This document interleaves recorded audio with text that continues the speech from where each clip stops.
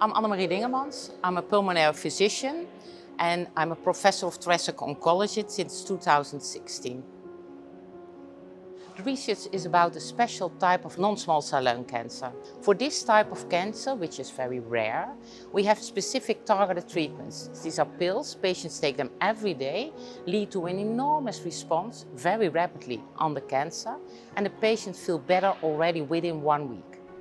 With this treatment now we cannot cure the patients, but we know that half of the patients will still be alive after 5 years. What is the problem? That at the end all these cancers develop a resistance against the treatment, and the resistant disease is very difficult to treat. The research is about using game theory for more personalizing this treatment, with at the end having the patients for a longer time on the treatment, and hopefully we have a less resistant tumor. Game theory was really new for me.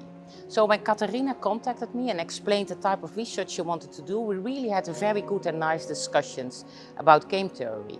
And what she explained me is that we as doctors, we treat cancers a bit in a stupid way, because we just treat the cancer, see that it's responding, see that the patient recovers, and then we wait. We wait till the tumor reacts again or is growing. With game theory, she explained me, we are more in the lead. So we take special tumor characteristics, patient characteristics into account. And with these characteristics, we can model the way how we treat the patients, so probably less frequent or with longer intervals. And then with this individually tailored treatment, so for every patient in a different way, we hope that the tumor will develop less resistant disease and, very important, at a much later time point. So have a longer overall survival at the end for the patients. I think this research is really very new. This has never been done in lung cancer. So I think with these models, we can have patients for a very long time on this treatment, having better quality of life probably for these patients, because when they are less exposed to the drugs, they will have less side effects. They will have a longer overall survival.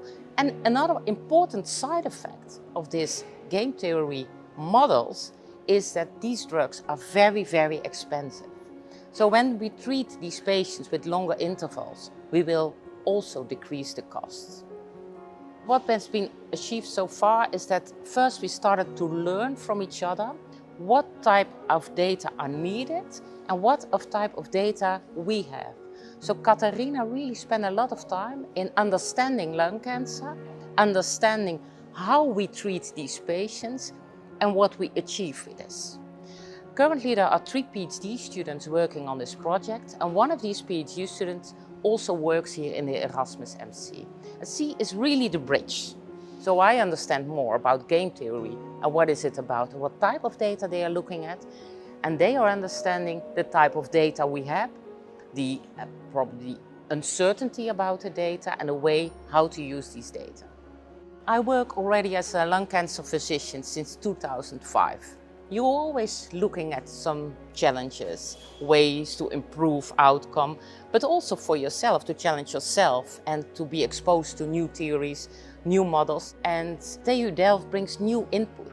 It's a completely different view. It's a very mathematical modeling, but it can be really implemented in daily clinical oncology care.